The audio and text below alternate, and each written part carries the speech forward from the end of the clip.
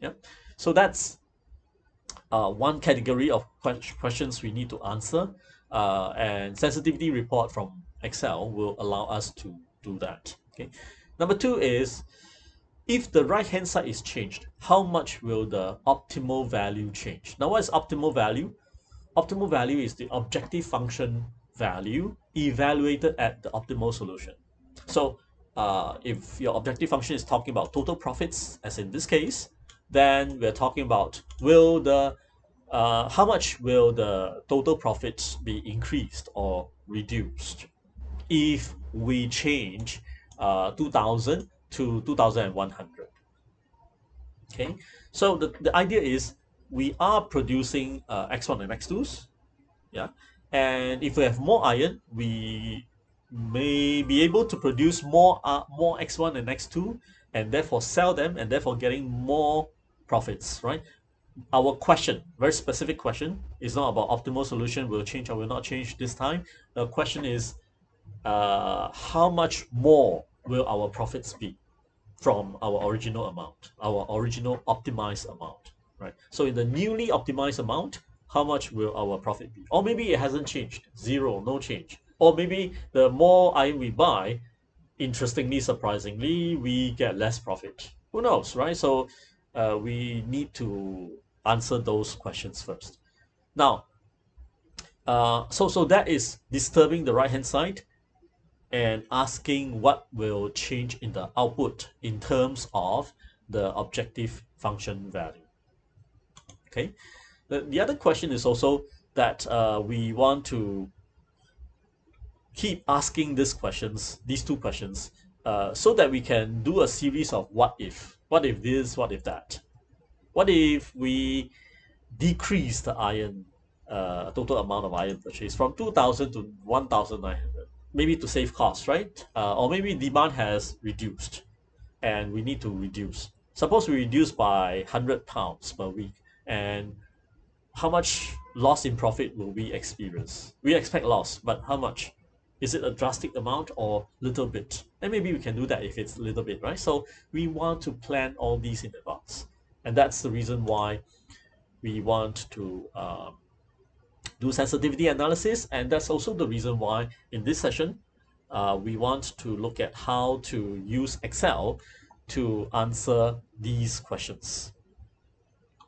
The way we try to get Excel to produce a sensitivity report is basically to, first of all, formulate the model. So we have a model here, all right, and we have formulated it. And last week we saw in the video session that we can use the data ribbons, what is it? Solver, right? So we run the solver screen, click solve, and solver found a solution. Before we click OK to dismiss this window, we select sensitivity. And just before I click OK, you will see a new worksheet here. I want you to pay attention on the lower left side of your Excel screen. If you click OK, a new worksheet generated by Excel, salvaging all the temporary working values and discarded outcomes and all that, and gather them into a very useful sensitivity report will be produced here. Okay, so we see the sensitivity report here. The time produced is right now, and we have this report. And we'll discuss a lot more about how to interpret this report in following video sessions. But right now, the idea is we can easily obtain the sensitivity report from Excel in this way. Okay, so the question is, why do we need Excel? Why can't we just tweak the right hand side, tweak the coefficients? If we want to sell more, we change 10 to 12 and then click solver again. If we want to increase from 100 to 120, we changed it, and then we can click solver and we can get answer, right? Will the solution change? Will the objective value increase or decrease? We can easily get them. The question is, why do we need sensitivity report? Why don't we just directly change the model, right? So again, two answers. First one is something that we have alluded to. That is, we want to do a series of what if questions. All right. So what if we change the right hand side to 105? How about 110? How about 150?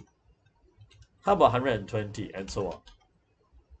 So in each case, you are going to click solver, and I'm jumping in steps of 5. Maybe you want to jump in steps of 1, because every 1 unit on the right hand side represents 1 ton or $1,000 or $1 million, who knows. So you might want to increment in small steps and test the boundary a little bit, but that requires us to solve the model and keep clicking. I mean, it's quite a chore and not very productive.